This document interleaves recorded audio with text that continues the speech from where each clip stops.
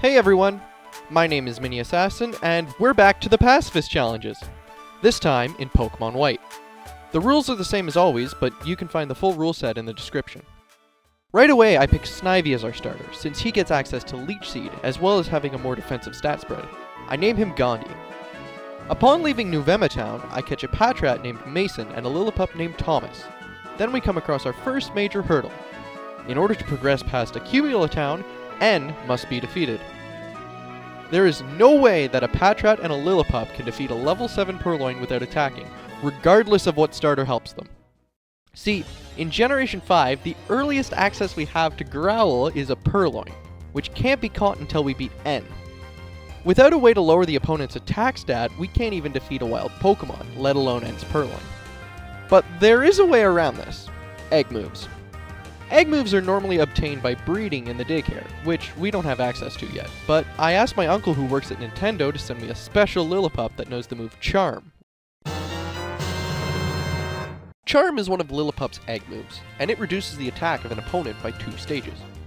Now that we can lower the opponent's attack, we can easily deplete wild Pokemon of their power points, forcing them to use Struggle and take themselves out, getting us a whole 5 experience per team member? Yeah, I'm not dealing with this. Pardon me a moment.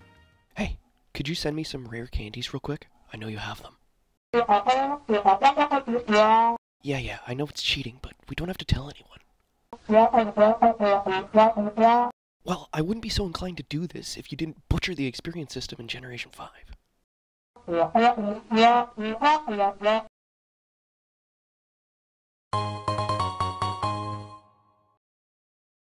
Thanks, you're the best. Alright, so I'm not actually supposed to tell you this, but my uncle got us some rare candies, so now we can ignore the worst part of every challenge, grinding. Rest assured, I won't use them willy-nilly since we have level caps. Leveling up with candies will also reduce the number of EVs our team has, meaning our stats will be lower than in a normal playthrough. Turns out, being able to lower the opponent's damage output is incredibly crucial, since it turned an unwinnable battle into an easy victory without even touching our levels. Moving on to Route 2, we catch a Purloin named Freeman, and we need to level up to level 10 in order to learn Sand Attack, so we can get past Bianca and Charon. Thanks to early game movesets actually being decent for the first time, they do too much damage without the mischance. Sand Attack doesn't carry us for very long though, since soon enough we run into a gym trainer who has a Patrat with the ability Keen Eye, preventing accuracy loss. The only other thing we can do is battle youngster Joey. No, not that one, to get the gift Panpour from the Dream Yard, but he also has a Keen Eye Patrat. Even at the level cap of 14, we stand no chance against these random trainers who aren't even supposed to be noteworthy. I call up my uncle again and ask him to teach Gandhi Leech Seed, just to get past the gym trainer. Youngster Joey will be ignored, since he's entirely optional. I also won't be using Leech Seed in the gym battle against Chili. Speaking of Chili, his Lillipup goes down, but not before taking out Freeman and moderately damaging Mason. Despite minimizing his accuracy, Pansear gets lucky and destroys our team with a few Incinerates once his special attack is maxed out. This kept happening, so eventually I caved and asked my uncle for a final favor. Teach Gandhi his egg move, Captivate. Captivate is a move that lowers the opponent's special attack by 2 stages, but only works if the user and opponent are opposite genders. Since Chili's Pansear is male, this will only work if Gandhi is female. With the now transgendered Gandhi, we can lower Pansear's special attack, allowing her to hang on from an Incinerate and stall Pansear into using Struggle to take himself out. Since the level cap now enables us to use Leech Seed, Charon is a piece of cake. Even with an Oranberry, Tepe can't do much other than burn Freeman, thanks to Captivate neutering his damage output. He does land a nasty critical hit to nearly take Freeman out though. Purloin can't even outdamage Leech Seed healing thanks to Thomas's Charm. This does mark the end of my use of Sand Attack though, since I absolutely despise accuracy and evasion tactics. In Wellspring Cave we have a double battle against some Team Plasma Grunts. Charon utterly destroys them for us, and we catch a Roggenrola named William, who helps a ton in the end fight, completely walling P-Dub. Afterwards, I catch an Audino named Stevens from some shaking grass, then we can face Lenora. Despite a pretty significant level disadvantage, William is able to take hits pretty well thanks to Harden and Leech Seed healing. When Herdier goes down, William is back to full health, but I decide it's not worth taking a hit on anyone else, so I let him go down. Gandhi lands a Leech Seed, and from there it's pretty much over. Sure, Lenora takes out Freeman, but once Thomas hits a few charms, Watchog can't deal enough damage to take out anyone else. After some Team Plasma shenanigans and the most breathtaking bridge crossing 2010 had to offer, we catch a Scraggy named Mott, and Mason evolves into Watchog. Then, Berg invites us to challenge him, so we do just that. His Whirlipede can deal moderate damage to Gandhi with Poison Tail, but Stevens can lower his attack with Growl so that Gandhi can come back in and use Captivate to lower his special attack. Berg burns 2 Hyper Potions here, but that just means he won't use them on his real threats. Dwebble is also pretty easy, even if sand attacks make landing Captivates super annoying. He goes down after taking Gandhi to about a third of his remaining health. Leavanny is where the fight gets hard. Since he's Grass type, Leech Seed won't work. I have Gandhi start to lower his defense with Leer, then switch to Thomas and do the same. Mott comes in for her debut battle and lands a Swagger after taking a hard Razor Leaf, going down to the follow-up. Leavanny finally hits himself in Confusion, nearly going down, but snaps out of it on the next turn. I sacrifice William to get a safe switch to Mason, who confuses Leavanny, then uses Detect as he takes himself out. With our third badge acquired, it's time for the only time we ever fight Bianca, Charon, and N between badges. Not counting the tutorial battles, of course. Bianca's a sweep with Leech Seed. The only trouble we had was Muna wasting our time by using Yawn and healing with Moonlight. Charon's team is also mostly a sweep, though Pansage does need to take himself out with Confusion. Most of N's team fall to Leech Seed, but his Sigilif has Magic Guard, which prevents all indirect damage. Confusion damage still works, so like Charon's Pansage and Berg's Leavanny, we just have to confuse him and have him knock himself out. Easier said than done though, since Sigilif is pretty bulky and has a low attack stat, meaning this is a rather slow process. It's only after I barely defeat N that I remember to pick up a few items from Castelia City, including the incredibly useful Eviolite and the TM for Rest. On Route 4, we catch a Sandile named Angelina, whose ground typing will be a massive help against Elisa and her electric types. All of her Pokemon know Volt Switch, which, you guessed it, switches her Pokemon out after attacking. This removes Leech Seed, and we can't have this. I make sure to switch in Angelina every time I think Elisa will use Volt Switch. Since Angelina is immune to Volt Switch, it does no damage, but more importantly, removes the switching effect. We can take out our first Flying Pikachu, although Angelina goes down to a Rogue Critical Pursuit.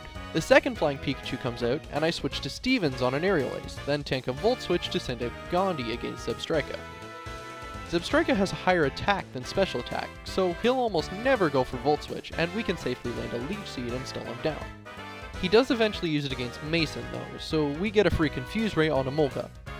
It doesn't work, and she Volt Switches back to Zebstrika. Mason goes down, and I send Gandhi back out to land another Leech Seed. I use Captivate this time, lowering Zebstrika's special attack and making him much less likely to use Volt Switch. Once he goes down, Steven levels up and learns Entrainment, which is a move that replaces the target's ability with the user's. This would have been super useful for suppressing Magic Guard earlier. Anyway, all that's left is her Emolga, who can't even make full use of Volt Switch anymore, so Leech Seed takes her out. Outside of the city, Charon challenges us again. He's still a pushover though, so Liepard and Tranquil are nothing special and go down to Leech Seed. Pignite takes Gandhi out with a Flame Charge since we missed our first Leech Seed, and Pansage still needs to be taken out with Confusion damage, but it's nothing we can't handle. Once we get to Driftvale City, Clay gets all mad at us for letting Team Plasma escape. Not like you could have guarded the bridge or anything, Clay. We find them hiding in the cold storage and easily dispatch them. This pleases Clay, who permits us to challenge his gym. I'm sorry, Clay. I didn't realize we needed to fight off literal organized crime in order for you to do your job. Whatever. Krokorok lets us get a free Leech Seed off as he just uses Swagger. Then it's off to Mott on a quad-resisted Crunch that doesn't even deal enough damage to outdo Leech Seed healing. We trade off Torments, preventing either of us from using the same move twice in a row, but I switch to Stevens on a Swagger. I start to lower Krokorok's attack, but he uses Torment again, so I switch to Angelina for an Intimidate as Clay heals, then back to Stevens. Rinse and repeat until I mess up and switch in Angelina on a Bulldoze, which takes her out. Stevens can stall some more, and I switch in Gandhi when Krokorok faints, allowing her to Leech Seed Excadrill immediately. He starts to use Hone Claws, which is kinda terrifying, so Gandhi uses Torment to at least somewhat mitigate his ability to set up. Surprisingly, he only manages to take out Mott with a critical slash before going down. Last is Palpitoad, and as annoying as Aqua Ring's passive healing is, Leech Seed does more damage and Gandhi resists all of his moves, so he isn't much of an issue. Before we can move on, we have another rival fight, this time with Bianca. The only notable thing is her Munna has evolved into Musharna, but it no longer has the ability to heal with Moonlight or put us to sleep with Yawn, so the fight is actually easier this time around. Winning against Bianca lets us go to Chargestone Cave, where I catch a Pharaoh Seed named Abby, then run into N, who challenges us to a battle. His Boldore and Joltik both go down to Leech Seed without doing much. He has his own Pharaoh Seed though, which takes himself out thanks to Abby's Iron Barbs and Rocky Helmet, each of which do damage when a Pokemon damages her with a contact move. Clink manages to take out Angelina with a critical Gear Grind, but goes down soon after. Not much else happens before we need to take on Skyla. I do catch a Litwick named Harriet in the Celestial Tower, but she won't join the party until later. Skyla herself isn't too bad. Stevens starts off by lowering Swinbat's attack, since she can only deal physical damage. Once she's at -6 attack, we can safely switch to Gandhi and land a Leech Seed. Skyla then proceeds to pull a Berg, and wastes both her Hyper Potions on a Pokemon who can't do a thing due to stat drops. Iron Barbs takes her out, since all of her damaging moves make contact. Unpheasant is a bit trickier since she has special moves, but Angelina's sacrifice gives us a safe switch to Mason, allowing us to land a Confuse Ray, then switch to Gandhi on a Leer. The next turn, she hits herself, giving us a free Leech Seed. At this point, Unpheasant goes down since between Leech Seed healing and Steven's busted Regenerator ability, she can't do any real damage. Swanna can deal big damage with Bubble Beam and Air Slash, and has passive healing with Aqua Ring. Stevens can shut her down by repeatedly healing with Rest though, so we win eventually. With our new badge, we can head through Twist Mountain to get to Icarus City, but not before Charon challenges us again. He isn't easy anymore, and has equipped his Pokemon with competitive level items. His lead Unpheasant with Super Luck and a Scope Lens has a 1 in 4 chance to crit on any attack. Fortunately, we can use Entrainment to replace his ability, reducing this to a 1 in 8 chance. We can also risk Gandhi to lower his special attack with Captivate, severely hindering his ability to deal damage. Barring a crit, of course. This allows Stevens to do his thing and tank hits until Unpheasant goes down. Stevens' normal typing baits in Pignite, even though he doesn't know a fighting type move. After lowering his attack, Pignite nearly KOs Stevens with a critical takedown, so I switch to Abby on what ends up being Smog. Thinking Pignite will use Heat Crash, I pivot through William to ultimately send in Gandhi, but Pignite refuses to use it, even though it would certainly take out both Abby and Gandhi. Oh well, better for us. Leech Seed outdamages Leftovers healing, so it's not long before Pignite goes down. Lightbard only knows contact moves, all of which are resisted by Abby, so Iron Barbs and Rocky Helmet take care of him easily. Simisage's Seed Bomb can deal crazy amounts of damage with his Miracle Seed, but with the help of Growl and Torment, we can switch Abby in when he's forced to use Fury Swipes. Since it hits multiple times and Abby damages him for every hit, he doesn't last very long, and victory is ours. On the way through Twist Mountain, Gandhi evolves into Superior, and Angelina evolves into Krokorok. Icarus City is home to the Ice-type gym leader, Bryson. His signature TM move is Frost Breath, which always crits. This is a massive problem, since crits bypass any lowered stats on his Pokemon and any raised stats on ours. His Vanillish likes to use Mirror Shot though, even though Frost Breath always does more damage. It lets us get a free Leech Seed and Torment off before switching to Harriet on a resisted Frost Breath. After a Captivate, Stevens can shrug off Vanillish's attacks quite well, even despite the crits. Beartick hits a weak Brine as we switch to Gandhi, then just uses Swagger as we land a Leech Seed. Stevens can wall him well enough, especially after using Growl. Unless Beartick lands a critical Icicle Crash for the knockout.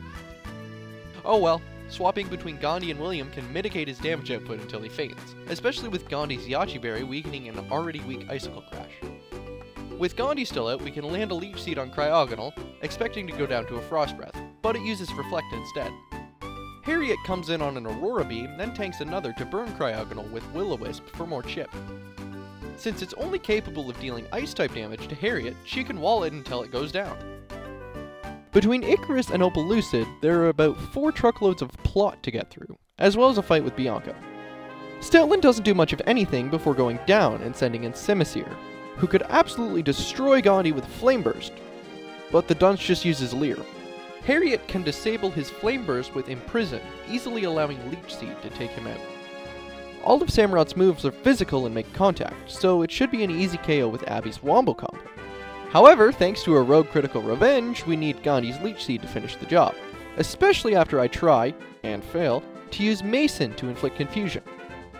Musharna is as easy as ever, with Stevens walling her quite effectively, even through confusion. After another truckload of plot, I grab the cover fossil from the Relic Castle and revive it into a Tortuga named Charles. He won't be joining us for the fight against Iris though, since Stevens is just that good of a wall that pretty much nothing can take him down once he lands a few growls. Not even Dragon Rages from Fracture phase him, and they always do 40 damage. Drodigan's gimmick in this battle is his Rough Skin ability, which functions identically to Abby's Iron Barbs. Unfortunately for Iris, status moves don't make contact, so we can't even trigger it if we wanted to, and Drodigan goes down without much trouble. Haxorus is last, and even with 2 Dragon Dances, she can barely touch William and his absurd defense, so she goes down easily as well. Once the team is leveled up to level 40, in the process evolving Angelina, Charles, and Abby, we can take on Charon for the final time.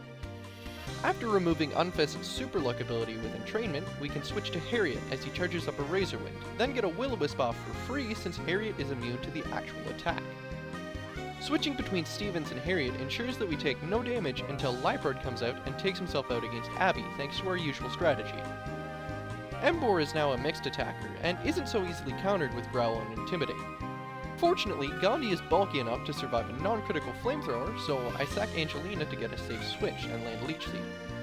I tried to get cheeky and bait him into using Takedown against Abby for some more chip. It didn't work, so now both Gandhi and Abby are down and we still have to deal with Simisage. Harriet can always burn him with Will-O-Wisp though, and Stevens can tank while healing with Regenerator for the win. Before we take on the League, Harriet evolves into Lampent, and I go back to Route 9 and catch a Garbodor named Martin. Then head to the Move Reminder to teach him Toxic Spikes. While that's happening, allow me to remind you to like and subscribe. Pretty please? Oh, and if you haven't figured out the nickname theme yet, it's Civil Rights Leaders. Thanks to SandyR5407 for the suggestion. First up is Grimsley and his Dark types. He's generally considered the easiest Elite Four member since his team is so frail that it'll fall over to any remotely hard hit. That doesn't really apply here though. Gandhi lands a Leech Seed on Scrafty after tanking a Poison Jab. Then we can switch to Abby on another Poison Jab to take no damage. Angelina and Harriet can swap to effectively wall Scrafty until he's at minimum attack. Martin can then come in and set up 2 layers of Toxic Spikes and 3 stockpiles before Scrafty faints. Crocodile comes in and rocks Martin with 2 Earthquakes before he uses Swallow to restore all of his health. Gandhi comes in and can barely wall Crocodile until Poison finishes him off. Bisharp comes in and his Steel typing makes him immune to Poison, but Abby can always take him out since all of his moves make contact. Thanks to Iron Defense and Ingrain, Abby can wall Leipard as well, winning us the battle against Grimsley. I choose to fight Marshall next, even though half our team is weak to fighting. Throw is rather insistent on using weak Bulldozes to lower Gandhi's speed, which lets her use Leech Seed and Torment. After minimizing Throw's attack, I switch to Martin on a weak Storm Throw that always crits.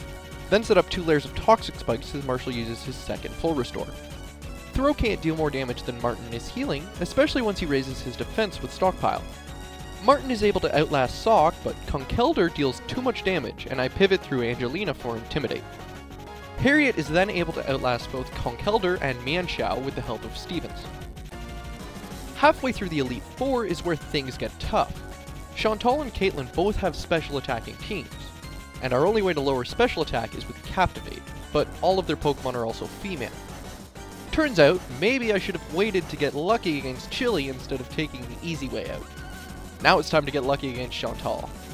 After tanking a Shadow Ball and dodging a Will-O-Wisp, Gandhi can Seed and Torment Kofagrigus, letting Stevens wall her. I switch to Martin on a Grass Knot, then set up Toxic Spikes as Chantal heals. I set up the second layer of Toxic Spikes, expecting to go down to a Psychic, but Kofagrigus just uses Will-O-Wisp. I switch to Angelina on a Psychic, then back to Stevens to resume walling. When I think Chantal is about to use her second full restore, I switch to Harriet on a Grass Knot, then use Curse on what should be the heal. But I was too early, and Harriet goes down to a Shadow Ball. Martin comes in and gets a free Amnesia off as Chantal heals. Amnesia lets Martin tank quite a few Psychics, despite his weakness, and Kofagrigus goes down to Curse. Golurk knows Earthquake, which is unaffected by Amnesia, but Martin survives! Then goes down to burn damage. Bummer. Stevens can always wall Golurk until Poison takes him out. Chandelure hits like a freight train with Fire Blast, especially when it crits to take out Stevens from nearly full health. Angelina lands a Swagger to no avail, but lives to use Rest, allowing Poison to do damage for 2 more turns. Gandhi lands a Torment before going down, meaning Abby can tank a resisted Psychic while Poison takes out Chandelure. Chantal still has Jellicent in the back though, but her strongest move is Surf, which doesn't do very much damage, even on a crit, and Abby can always rest back to full health. Last of the Elite Four is Caitlyn and her Psychic type. Well, we have the tools to deal with Magic Guard now, but the issue is executing it. Reuniclus deals massive damage, so even if we got a simple beam off, Stevens would go down, and we need him for the rest of the fight. That's what immunities are for though. We stall out all of Reuniclus's moves, except for Thunder, forcing her to struggle every other turn via Torment. Martin comes in and only manages to set up 1 layer of Toxic Spikes before Reuniclus faints, sending out Musharna. He sets up the second layer and manages to last surprisingly long before switching out.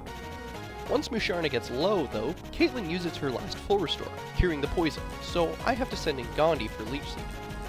Given how much damage we've taken so far, I'd try something that might seem a little bit weird. I have Stevens use Heal Pulse on Musharna, healing her for half her health. This lets me switch in other members of the team to get more healing from Leech Seed. This is a tad risky though, since Charge Beam has a chance of raising her special attack, but eventually she's left with just Reflect and can't do any damage.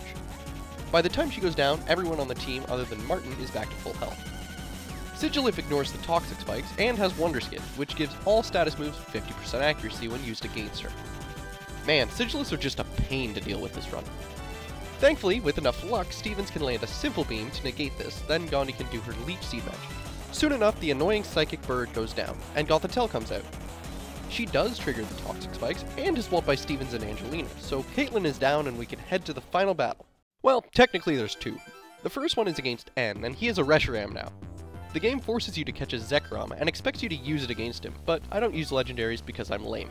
Because Reshiram outspeeds everything on our team, we need to get creative. I lead with Harriet, who tanks a Fusion Flare, then uses Curse. With Harriet low, Reshiram will pick from his moves randomly. I switch to Angelina on what ends up being an extra sensory, so she takes no damage. Angelina is bulky enough to survive a Fusion Flare and use Embargo to prevent N from healing with a full restore. Reshiram will again pick from a random move, so I switch to Stevens on the incoming Hyper Beam. I use the free turn Reshiram spends recharging to switch to Martin. This baits in Kling Clang, who just goes for Metal Sound as Martin sets up Toxic Spikes, and keeps using Metal Sound as I switch to Gandhi for Leech Seed. When it finally decides to attack, I switch to Abby since she resists all of its moves. The Hyper Beam that comes out does very little and allows Harriet to come back to heal a bit before tagging out to Angelina on a Thunderbolt. By repeating this, I can get Angelina back to full health and heal Harriet a little bit before Kling Clang goes down. Caracosta is efficiently walled by Abby and Zoroark by Stevens and Harriet. Archeops activates Harriet's Flame Body as she sacrifices herself, cutting his attack in half. Angelina comes out for Intimidate, only to switch to Abby on an Acrobatics. This takes Archeops below half health, activating his Defeatist ability, cutting his attack in half again. At this point, another switch to Angelina is just for safety, as Abby takes Archeops down the next turn. Vanillix can do some serious damage with Blizzard, if it was able to hit one. By the time he sets up the Hail for perfect accuracy though, it's too late and he goes down to Poison as Abby gets taken out. Immediately after finishing the fight with N, Ghetsis challenges us. We can't even switch our team around. Or that would be the case, but because I'm bad at this game, I actually lost my first attempt against him. This allows me to swap my team around, so I lead Angelina for round 2.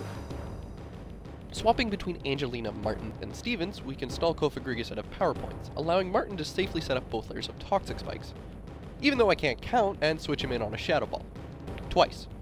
Unlike essentially every major fight this late into the game, Ghetsis only has 1 full restore, for some reason. Given Kofagrigus can't even deal more damage than Black Sludge can recover, I take the opportunity to set up stockpiles and amnesias for whatever comes our way. Bufalon is pretty scary with Head Charge, but thanks to a timely Swallow, Martin survives, then switches to Abby so Bufalon takes himself out. Hydreigon is easily Ghetsis' biggest threat, and Fire Blast would absolutely melt Abby, so I pivot through Harriet to send Gandhi out on a Dragon Pulse. Since she's so fast, she can land a Leech Seed before going down. Stevens and Harriet can pivot through each other to eventually wear the dragon down, sending in Seismitoad. He can barely do a thing to Steve. Well, at least he goes down without taking anybody out. Bisharp is Steel type, so he can't be poisoned. Good thing his moveset makes him an easy target for Abby. Electros takes out both Abby and Stevens, but this allows Harriet to get a mostly safe curse off. Even if she went down here, it wouldn't have been a problem since Angelina knows Rest to heal back to full health. This was a really fun run. If you enjoyed the video, hit the like button. If you didn't enjoy it, let me know by disliking the video. Comments are always appreciated as well, since they let the algorithm know I'm engaging. As always, thank you so much for watching. Peace out.